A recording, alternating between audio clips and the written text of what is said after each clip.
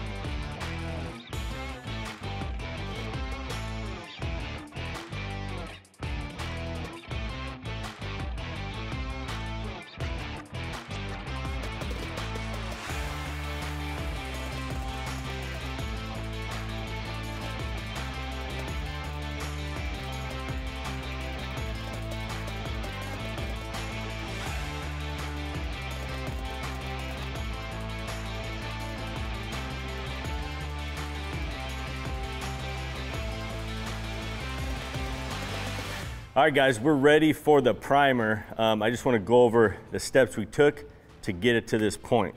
So first thing we did was we bolted this leaf into the table so it can't move because we wanted to make this larger.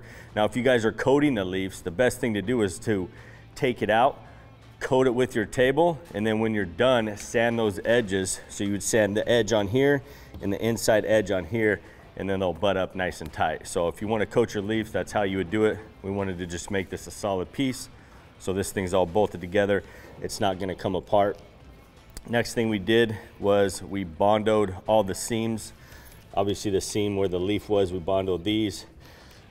Bondoed these corners here. It had kind of a lip, and a down lip there where the Formica was at to the wood. Every seam we have, we kind of filled. Even on these tight corners, doesn't look like it got filled, but we smeared some Bondo in there, got it nice and tight, sanded that. And then we obviously sanded the table, got everything clean, wiped it clean. And then when I was leveling it, I noticed we have a big bow here in the middle. So these 2 points are touching, and there's quite a big gap under here, which is fine because the resin is going to self-level. But now that I know that, I'm going to pour the resin a little thicker. That way we have plenty product to level this middle out and also cover these outside edges. So we're going to do our stone kit process on this. We're going to tape the edges. We're going to flood it with a bunch of product, let it set up, pull the tape and let it flow over the edges. So we're going to coat this thing first, and I got it level both ways. We had to put some paint sticks under some of these legs to get it level, but it's basically ready to go. So what I'm going to do before I prime is take that lint roller, roll across it to get any remaining dust off, any sawdust from the wood, and just that'll get it really clean right before we start. You can get these on Amazon. They're Scotch Brite. These are the big ones. You can also use the small, normal ones you would use for your clothes, but this works great getting any of the remaining residue, maybe some cloth fibers that are on there from cleaning it, sawdust, debris, all of that stuff. So it's a great Leggari tip to do before you prime, and also when you guys are doing your top coat. Say you sand it or something, clean your counters, and then run over it with the lint roller, and that'll make sure you guys have a successful flood coat or any coat that you guys are doing. It's going to get all the remaining debris off of your surface. So starting out, sometimes it takes a second because it's really sticky, and it'll start to roll.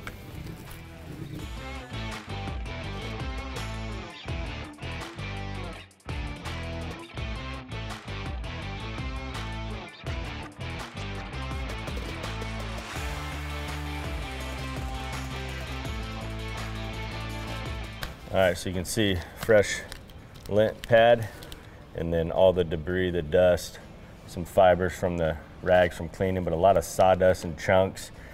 So that would have winded up in our resin. So now we got a perfectly clean table we can start priming on.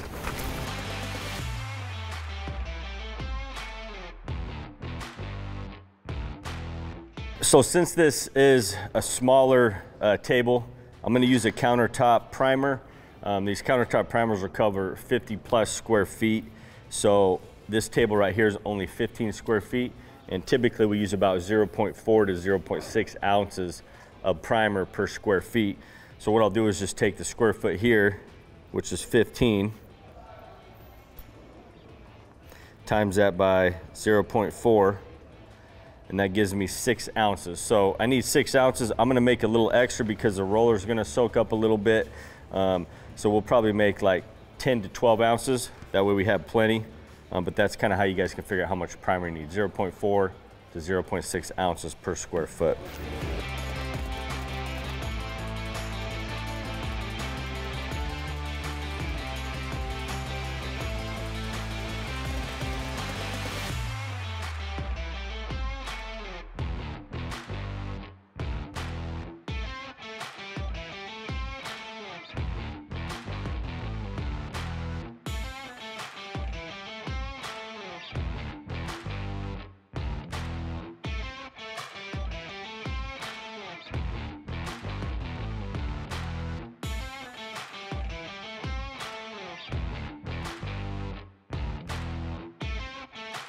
Whatever amount of primer you guys make, you want to add 10% of water. So since I did 12 ounces of primer, I added 1.2 ounce of water, mix that in. So we're ready to prime. I'm not going to use a roller tray since it's so small. We're just going to dump a bead down the middle, roll it out, 3/8 snap roller, and then I'm going to de-shed it with our lint roller. It's just a lot easier than doing it with tape, and it does the same thing.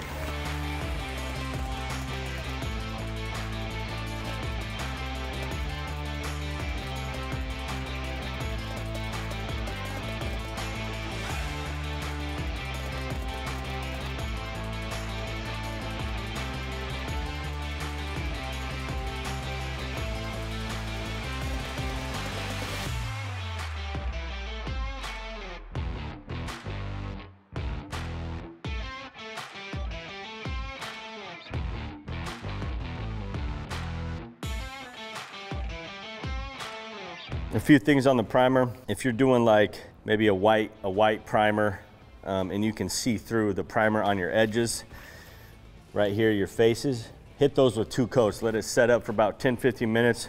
Come through, hit your edges twice. That way you have a nice bright white edge. You want your edges where the resin is going to flow over and be a little thinner. You want those as solid of a color of your primer as you can get. And then this is a fast cure primer and it chemically bonds to smooth surfaces. I'll have them throw up a video to show you guys how amazing it is trying to chip it off of Formica that wasn't sanded or prepped at all. We just rolled it right on there. It does not chip off. The other thing is, since it's fast cure, we can epoxy over this very quick. Simply put a fan on this and it'll flash dry in about 45 minutes to an hour, and you can do your epoxy over that. You just don't want to wait longer than 2 hours. So when you guys are priming, make sure you're putting epoxy over this primer before that 2-hour mark, because this will set up and get rock hard just like epoxy, because it is a water-based epoxy primer. So when you guys are coating, if you're gonna prime, make sure you're able to put epoxy on it. Now, if you guys forget or you had to leave, you can sand it, scuff it up, or you can do like a denatured alcohol wipe on the primer. That'll get it sticky, and then you can do your epoxy on that. But try to prime and epoxy within that 2-hour window. So I'll put a fan on this, we'll get it drying, and then we'll do the next steps with epoxy. So next step before we mix is we want to tape off our edges, create a dam to keep the resin from flowing off, because remember, we have a big low spot here in the middle, and also we want to keep the resin from moving, so we keep that same exact design that we have right after we're done pouring. So if you guys try to do our stone kit process without taping, it'll look great at first, and then once it starts to level out and move, it's all going to flow off the edges. So that's why this tape's very vital for this process. Just using painter's tape, and since we have these rounded edges, we're going to go a couple times around.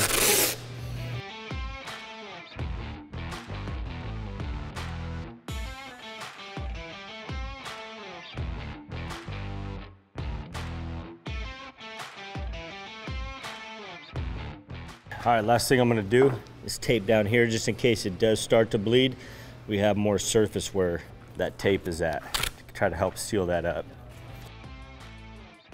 All right, so that's ready to pour. Biggest thing is making sure you guys press your tape down really good. We want to get a good tight seal everywhere. And now we're ready to mix. All right guys, so I'm gonna go over mixing. What we're gonna be using is granite colored spray paint, silver Leggari Effects. We have our black metallics in this bag, and then our metallic epoxy right here. So when you guys are figuring out how much resin you need to do the stone kit process, you need about 8 ounces of epoxy per square foot. So you would just take your square foot, times that by 8, and that's how many ounces of resin you need. So we have 15 square feet, times that by 8. That's about 120 ounces. And we could double check that, but I think that's right. So we need to make up 120 ounces of epoxy. So what I have here is I have 2 containers because I can't get 120 ounces evenly out of this. So what I'm gonna do is 80 ounces of part A, and then half of that is 40 ounces of part B, and that's gonna make up 120 ounces. So we're gonna mix up the clear resin first, get that mixed up, and then we're gonna spray the spray paint into a cup to get it in liquid form, and then we're gonna start doing our dirty pour batches for that table.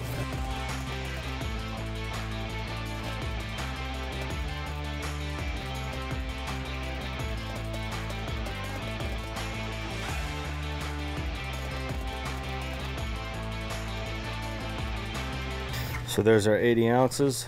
Now we're gonna go 40 ounces of hardener.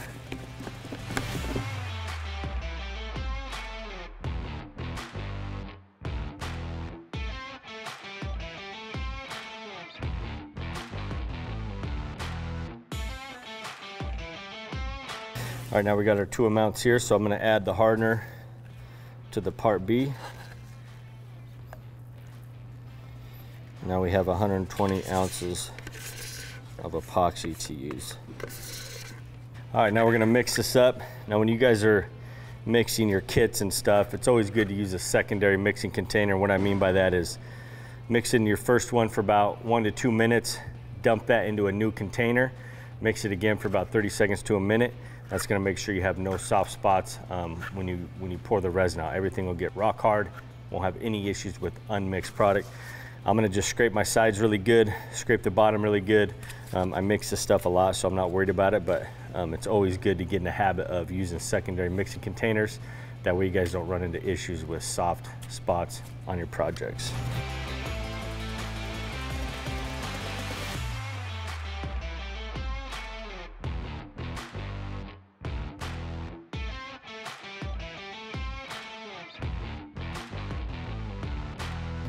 So if you guys are using a secondary mixing container, you would pour the product out of here into that right now, and then you would mix it again. But I'm just gonna scrape these sides really good.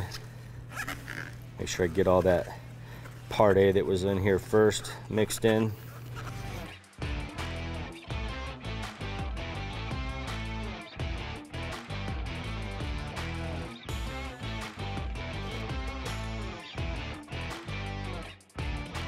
So I'm gonna mix these metallics in real quick, and then we're gonna spray some of this into a container to get some liquid spray paint out. And we'll start doing the dirty pour process.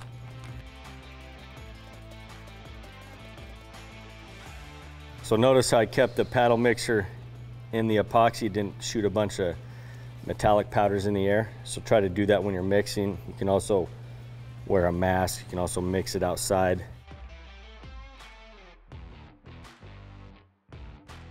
All right, so I'm gonna show you guys a little tip, Leggari tip, cleaning off your paddle mixers so they're brand new every time you guys use them. So I'll spin this off in the trash can. Actually, I can spin it off in our hardener bucket. We'll get the majority of the resin off. Then we have a bucket of denatured alcohol. You can kind of see in here. I've used this about 4 or 5 times, cleaning our paddle mixers off. We put on low speed. We're just gonna go back and forth, forward and reverse.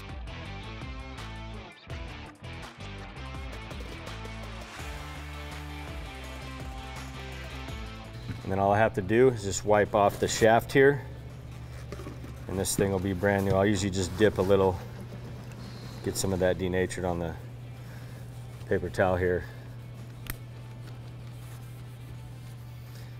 Now this thing's ready to go for another project. I'm not gonna have to worry about chunks of epoxy breaking off, getting into our coating. Really cool tip for you guys. And then get a bucket with a lid and we can use that over and over. So to get the spray paint in liquid form, we're gonna take paper towel. Make sure you guys shake up your spray paint cans really good. And we're just gonna shoot it in this cup. Kind of cover it to keep the overspray coming out. So now we got some of that color in liquid form. So now we're ready to do our batches. I'm gonna try to pour all these at once here. It's gonna make a mess, but it's all right.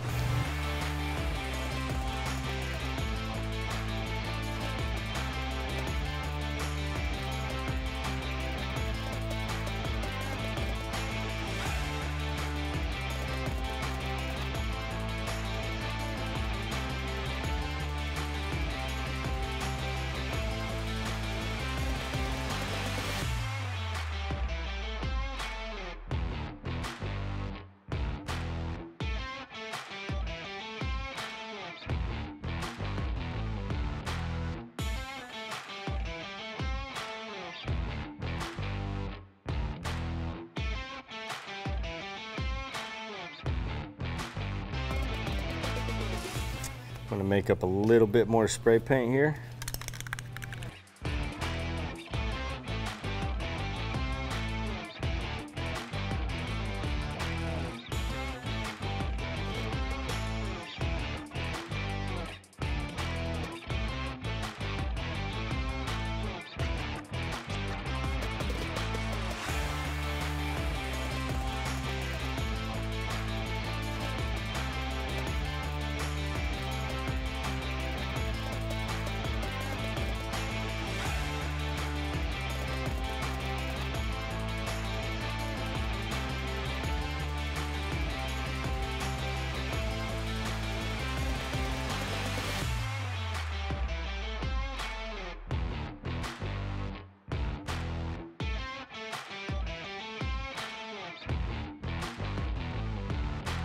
So what I'll do is I'll take the effects over to where we're at, and I'll slowly add it in between pours to get more of these effects, because a lot of these effects will go to the top and they'll get poured out right away. So I want to keep adding these to these containers.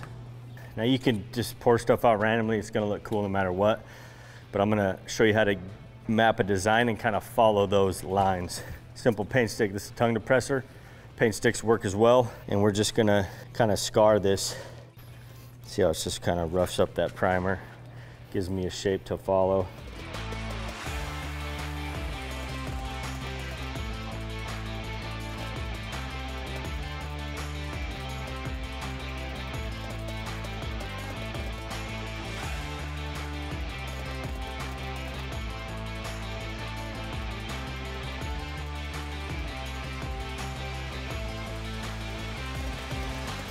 All right, that's enough to follow. So what I can do now is start dumping these out. So I'm gonna be going for kind of smaller lines at first, and then we'll make them bigger as we go.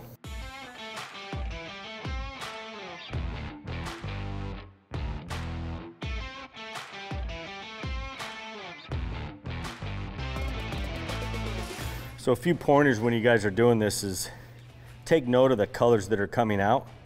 Because say I have a lot of black on this side, and then I get down to my other colors and it's all the other colors and I only have it on that side. Still will probably look cool, but you want to kind of jump around with each color, okay? So I know I got a lot of black coming out here, so I'm going to add some of the Leggari effects into this just by simply squirting a little on the top. And now I'm going to get some silver coming out of these next pours that I do.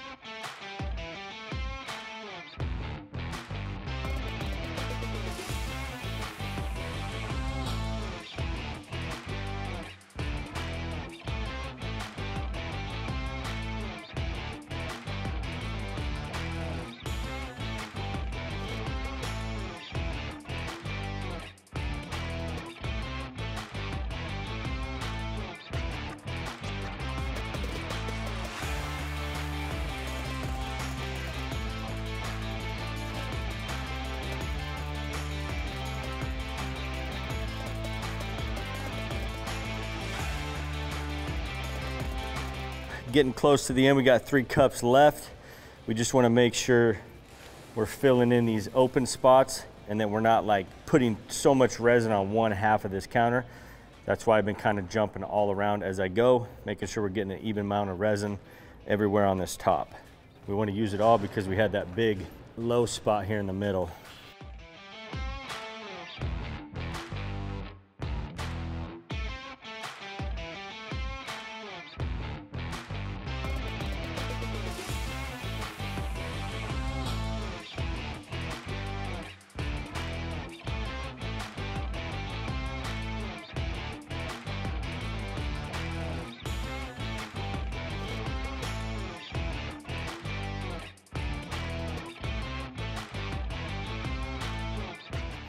All right guys, so design's done. Now I'm just gonna go through and make sure, like we kind of have just a blob here. We can use our tongue depressor. We can kind of just fine tune some of these spots, just chopping them up so they don't look like little blobs are poured out. So just go around your projects, fine tune any spots that you want to. So I'm gonna show you how to do really tight fracture veins like we have here. If you guys want to add more of those, it's a really cool technique. Take a tongue depressor, something really thin, and we're gonna start it up there because when I tilt it, it's gonna start flowing down. See how it's flowing down? So as I'm running it through, it's constantly getting some of those effects on the top. So I'll run one right on this black line just to show you. So what I like to do is pour it on there, tap it, and then start.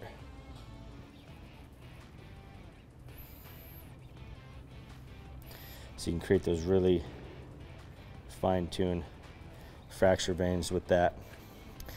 And the reason why I tap it is because if you do that, it'll build up and then you'll set it down, it'll kind of be like a little blob there. So tap the bottom, get the excess off, and then run it. But like I said, you can go through, fine-tune any of those spots that you want. I'm gonna kind of chop that up because you've got quite a bit of the silver effects out there. So yeah, you can do gold, any one of our effects, you can do that technique. If you try it with spray paints, they tend to push out and like cover a big area. They don't keep that tight fracture vein. So just keep that in mind. If you're trying that with spray paints, it's probably not gonna be a nice tight fracture vein like that. So what I'll do now, you can do the isopropyl, spritz it with isopropyl to create some more cells and crater looks. I like this look, so we're just gonna mist it with denatured alcohol and let this set up for about probably 45 minutes to an hour. And then we'll pull the tape and get those edges coated. All right, so it's been about a half an hour.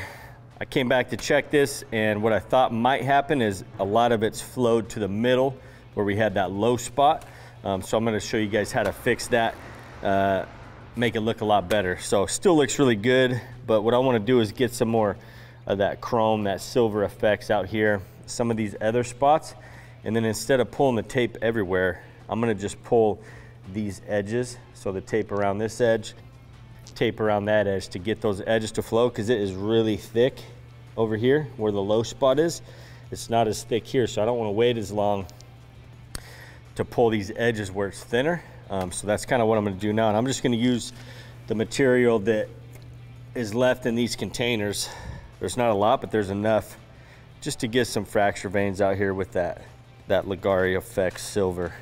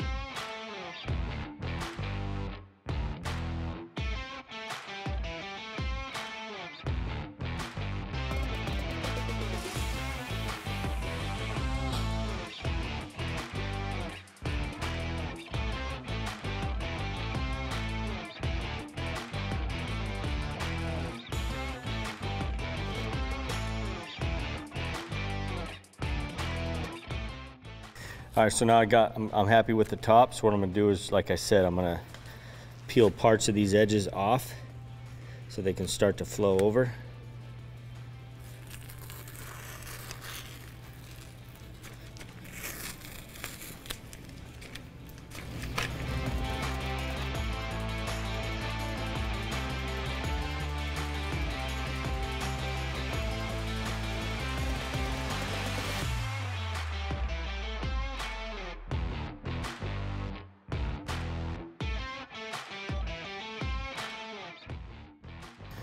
So that's gonna slowly drip over. We'll let that drip for a minute.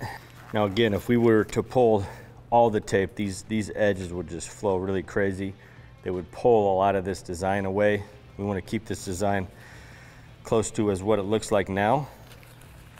And that's why we pull these edges. So what I'm gonna do now, we have a lot of surface tension which isn't gonna fill in. So I'm just gonna brush this in, slick it off with the epoxy, and then it'll start to evenly flow over. We just want to get that whole surface coated with the epoxy.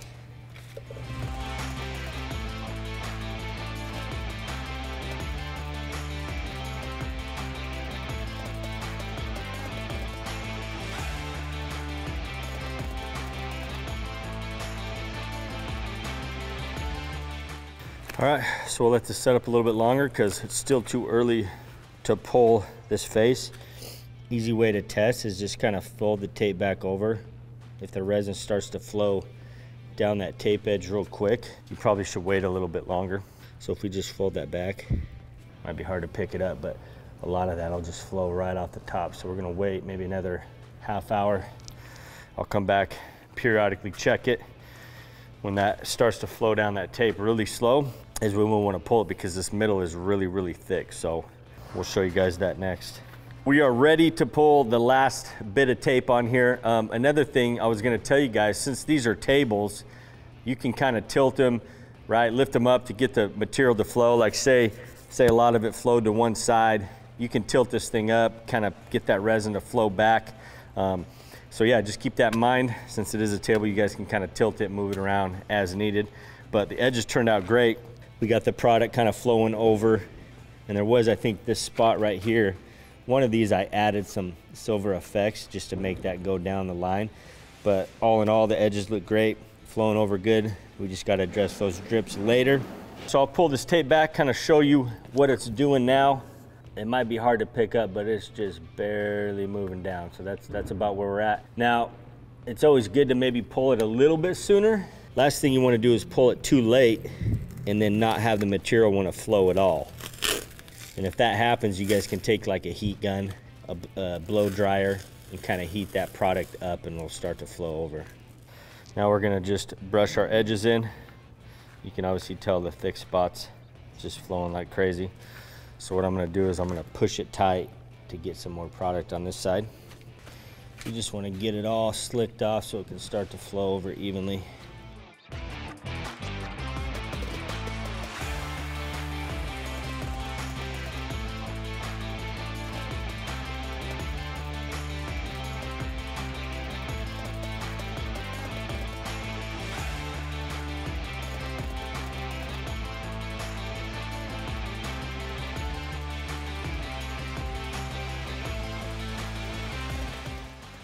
All right guys, so we'll let this kind of flow over a little bit, make sure our edges are good. Now you never want to just walk away from your edges, assume, even though they look good now, you never want to just assume they're going to dry like that. So I always like to periodically go back, check if there's any spots that maybe are missed or that's kind of looks like there's drips. You can touch those up with your hand or even a paintbrush. So never assume they're always going to look good. So I would periodically check your edges for the next hour or so, and then we'll scrape those drips with a paint stick, and we'll show you guys that when the time comes.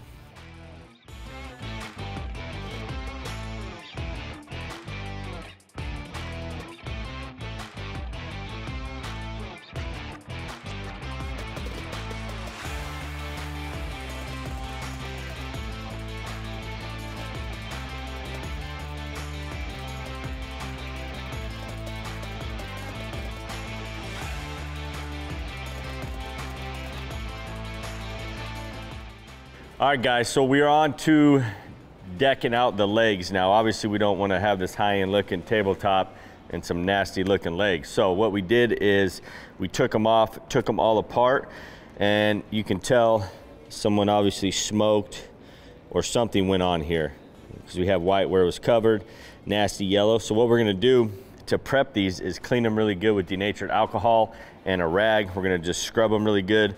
We're gonna clean the wood legs part, the little accent wood things on here. We're gonna clean that with the denatured alcohol. Usually those wood pieces have like a lacquer on them. The denatured alcohol will get it sticky, and then we can spray paint right onto that. And then when these are all done, we'll be top coating the top with our matte urethane, and then I'm gonna roll on our matte urethane on all these too to kind of seal up that spray paint. And these should last a very long time by doing that process. So we already sanded the top of the table. Now another thing, if you guys, this is a pretty small dining table, but some people have small kitchens, so it's fine. But if you guys want to make this into like a coffee table, you could cut the legs shorter, and you could actually just turn this into a pretty large coffee table, which would be cool too. So keep that in mind when you guys are buying these type of items from random places, that you can always customize them. You can make them shorter. A lot of options with that. So we're going to start cleaning these all up and then start spray painting.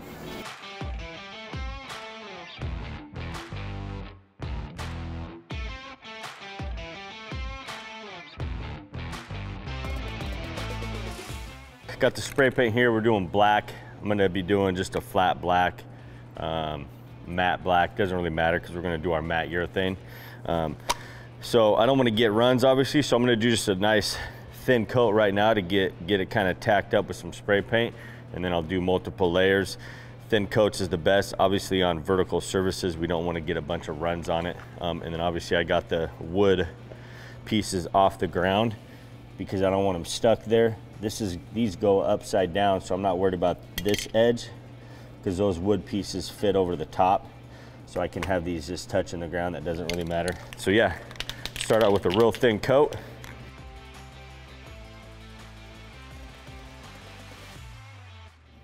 So that's it. We want to just get kind of like a tack coat on it. We'll let this dry for about 10-15 minutes, and then we'll just keep doing coats until we have it completely covered in black.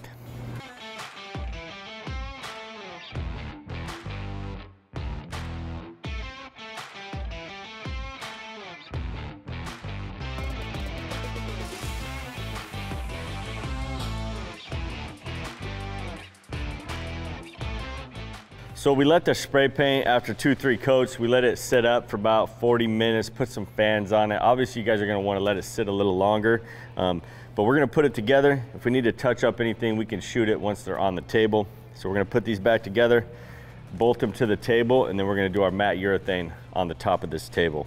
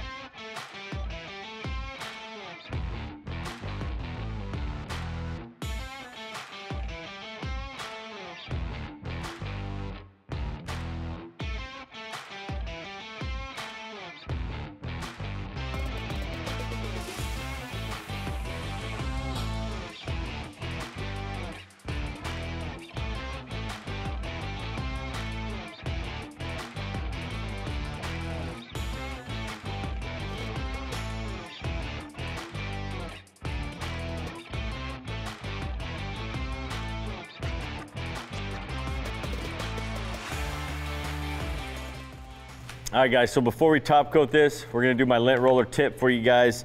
Rolling this across the surface, we sanded it, we cleaned it, but we always wanna make sure there's no debris, dust, rag, lint stuff on there that can get in the top coat and affect it. So this is an awesome Leggari tip for you guys. You can get these at Amazon, Target. It's a Scotch-Brite product, and you can get them big like an actual paint roller, so you can cover a lot of square footage really fast. If you guys have the small ones for shirts, you can use those as well. These are just a lot easier. And then we're just gonna run over the surface.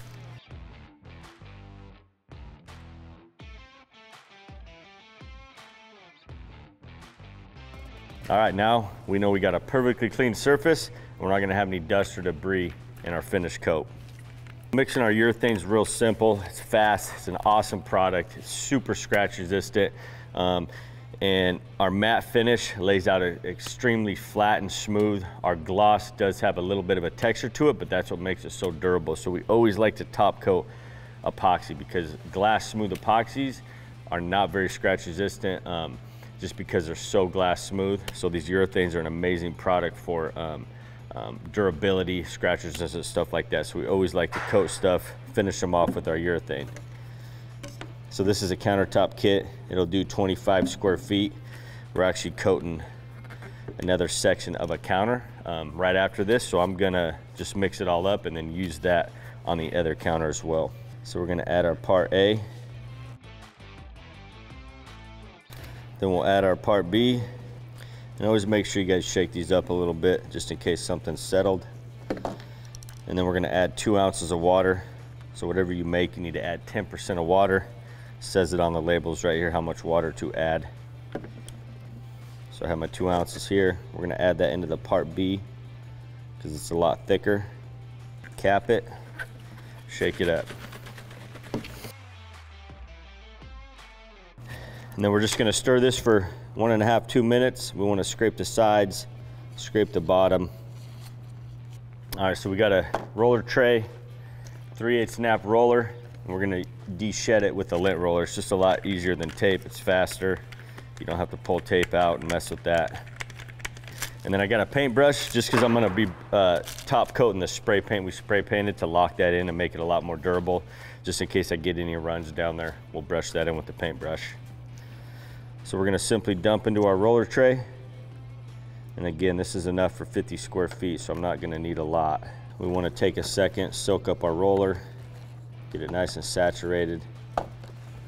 And we sanded this top because it was over a 24-hour period. So whenever your resin sits longer than 24 hours, you wanna sand it, scuff it up, that way you get a good bond with the urethane. If you're able to coat the urethane over your epoxy the next day, within that 24-hour window, you don't need to sand it. Now, if you have some imperfections or something, you can spot sand those down, clean it good, and still urethane. You don't have to sand the whole counter. Another thing that's very vital, I sanded the edges by hand with 320 grit. You never want to palm sand your edges. You want to be real careful on your corners. So I like to do those by hand. That way we don't sand through, because the edges are a lot thinner than your top. All right, so we're just gonna we're gonna do this in 2 sections. Run a bead down the middle, and then we're just gonna cross roll it.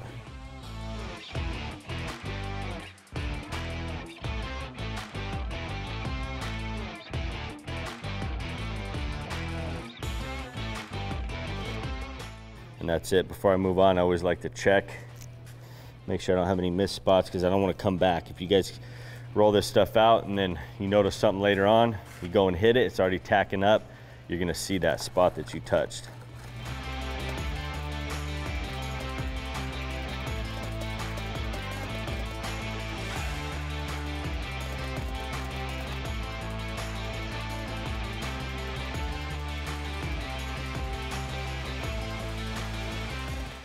So I always like to do sections at a time. That way it's not setting up on you. Don't try to do a large area at once, and it'll make your process go a lot easier. So I'm just checking, making sure we don't have any drips anywhere, runs. Looks good. So this top's done. Now for these legs, I don't want to get a lot of product on here because I don't want to have runs everywhere. So it's pretty much dried out from coating that. So we're just going to start coating these legs.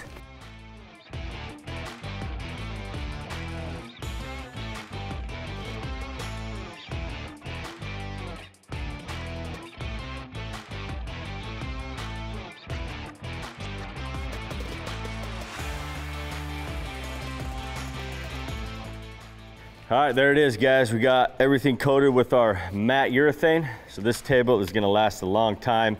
It's gonna be extremely durable. And you can see it's already drying on our edges. Some of these legs have already started drying. So it'll have a little sheen to it until it completely dries out. So we'll probably throw a fan on this to kind of speed up that process, but we'll show you guys the final footage next.